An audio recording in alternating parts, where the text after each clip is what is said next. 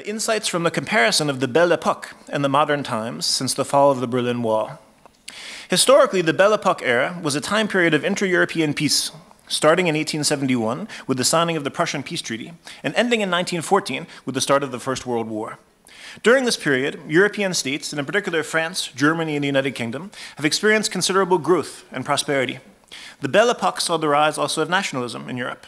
The period was characterized politically by the arms race, imperialism, colonialism, and nationalism, but parallel with the development and promotion of democracy. In terms of European history, 1989 has been described as the most important year since 1945.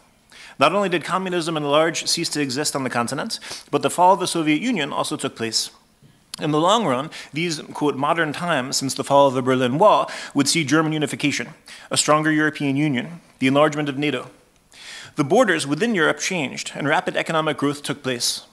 All around, the democratic message of 1989 continued to positively influence this period, although Europe would see horrifying happenings, such as the Balkan Wars in the outskirts. A clear takeaway from this is that capitalism had won over communism, and that this would liberate many, but also stir up conflicting feelings. The modern times that has started with the fall of the Berlin Wall in 1989 and lasting until February 2022 will be referred to in this reflection as the quiet years. With the launch of the Russian war against Ukraine has been relatively peaceful up until February. In hindsight, it is easier to characterize and categorize the past, of course, than the present. However, doubtlessly, after the Russian invasion of Ukraine in February of this year, people will argue that the quiet years have come to an end. What characterized the modern times was peace on both the Western and Northern European soil, together with economic growth, in a very similar way as was the case in the Belle Époque. The quiet years since the fall of the Berlin Wall, it's characterized the way this time period has ended, remind in many ways of the Belle Époque, taking place 100 years before. Alongside the peaceful aspect of these two periods are several factors that show similarities. Inter-European peace is one of the largest similarities between the two periods, and both periods' belief of eternal peace was interrupted seemingly abruptly. The Belle Époque is commonly viewed as a period between two wars. However, this view does not take all the political and social instability of the Balkans and the subjugated states of Africa and Asia, nor the social tensions within nation-states into account. Although broadly speaking, the two eras are similar in that regard. The quiet years of the often labeled as an inter-European peaceful period. However, with the fall of the Soviet Union in 1991, social instability in the newly formed states created revolutions and civil wars, particularly in Eastern Europe.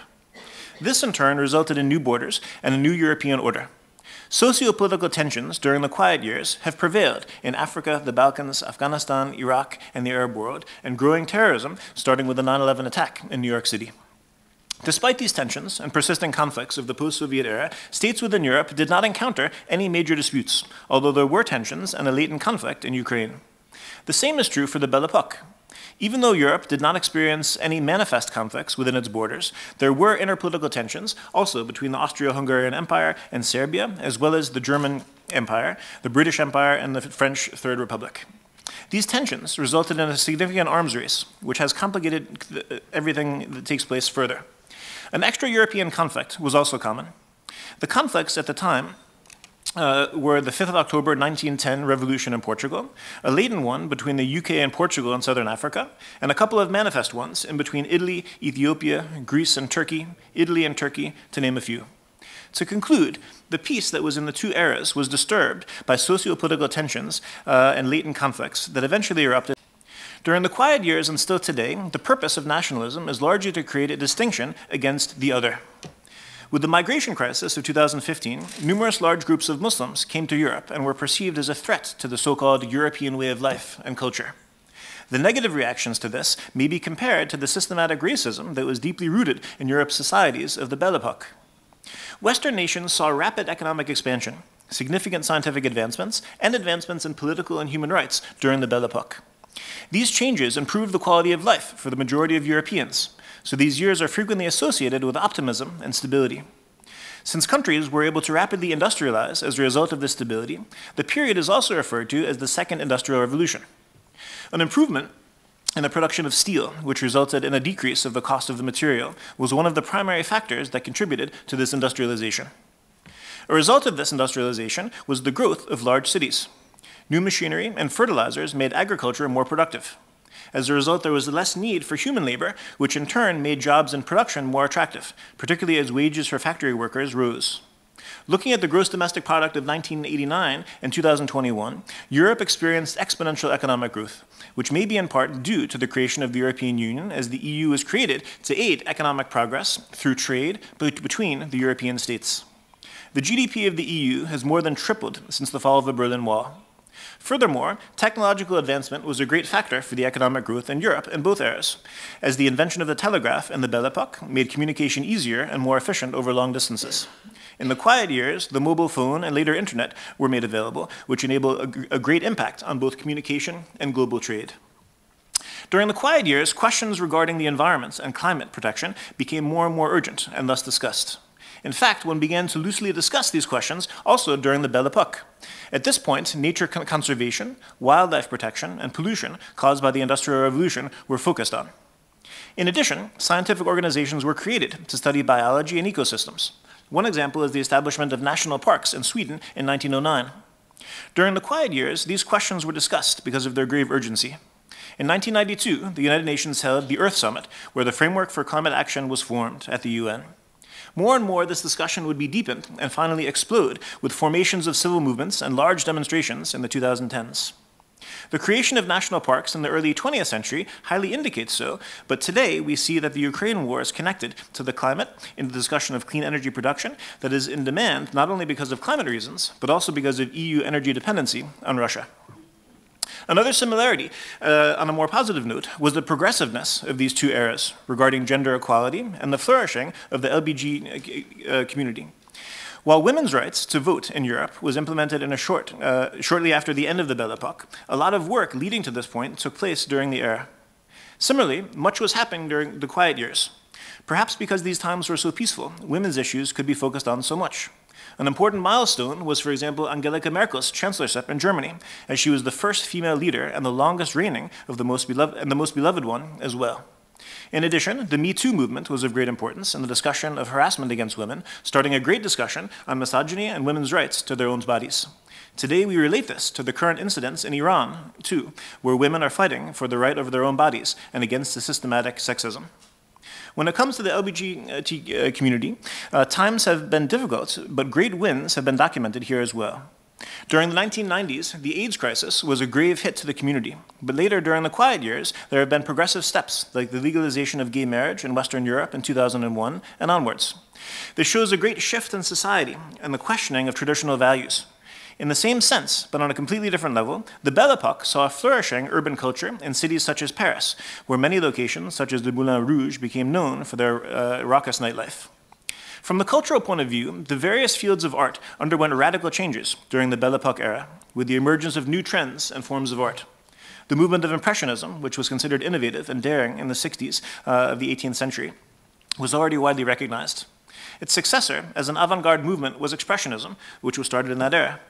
In the field of visual art, the Art Nouveau style stood out, which was characterized by the use of formations and winding lines.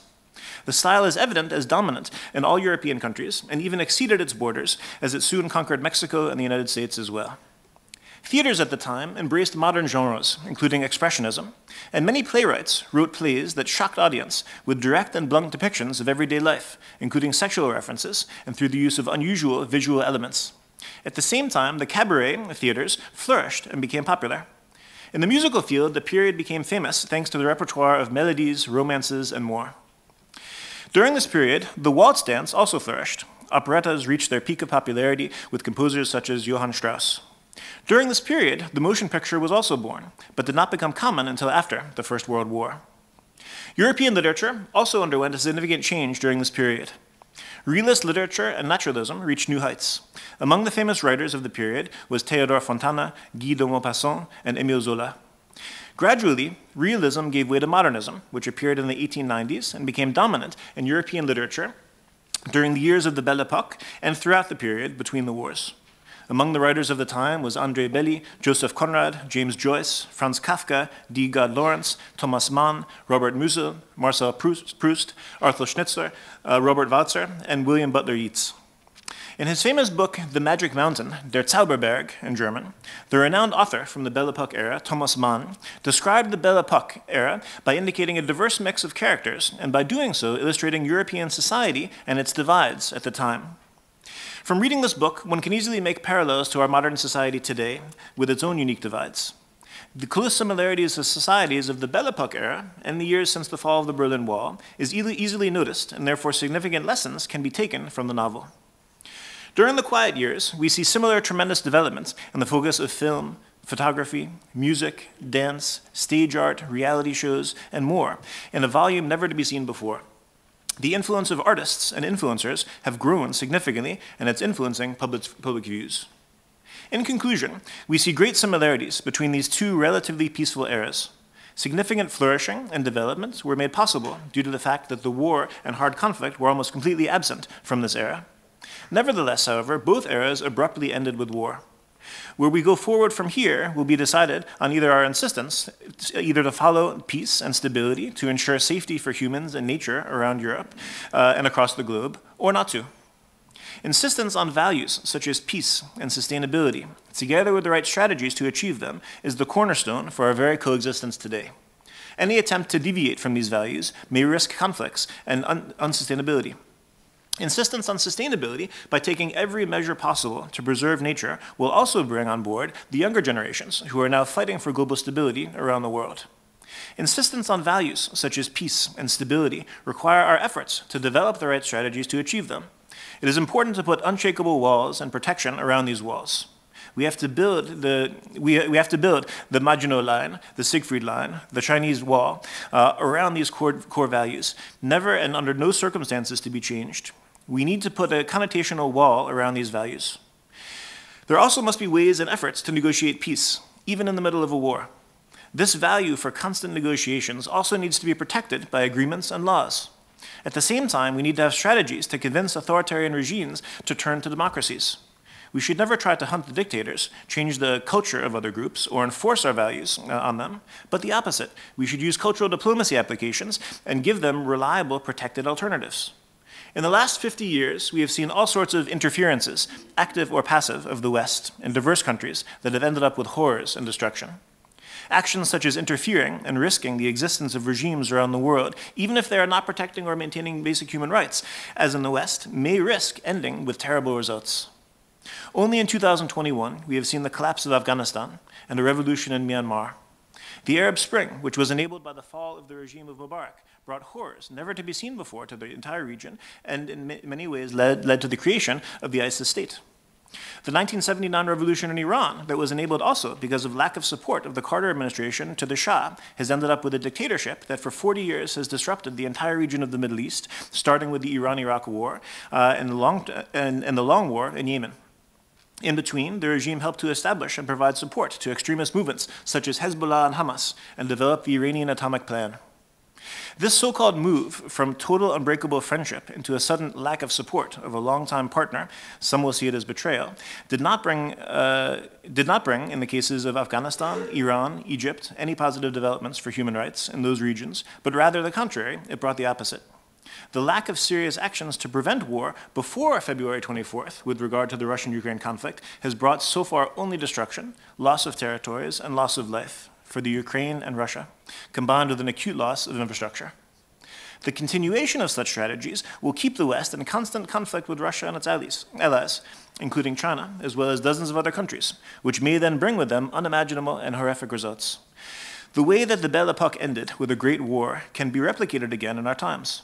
In reality, and even if it looks different than the way the First World War erupted and observed, the world is currently engaged in a war between the superpowers, and therefore insistence on peace and sustainability must be the most important guiding principle now.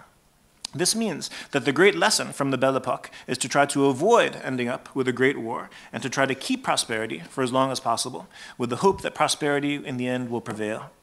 It is therefore important now that the best diplomats of the world will be put in charge of the situation, and every tool at our disposal which can help to de-escalate the situation should be applied immediately. It always looks impossible to negotiate after losses of life and destruction. However, this is exactly the time when it should negotiate in the strongest way possible. From cultural diplomacy tools to economic instruments to others, our diplomats should be provided with fully loaded diplomatic toolkits and then sent to the front lines in order to achieve peace. Negotiations and dialogue are key words and should remain the key words to substitute words of war or words of aggression. The world today is different than it was before World War I and World War II, and therefore any risks taken here or alternatives to insistence on negotiations for peace and sustainability is a risk that the world cannot afford to take. It is clear who invaded Ukraine. It is clear what happened and what is happening there now. It is clear how immense the suffering and destruction is. Nevertheless, it does not justify taking the grave risks, and in doing so, putting the safety of Ukraine and the entire world in jeopardy.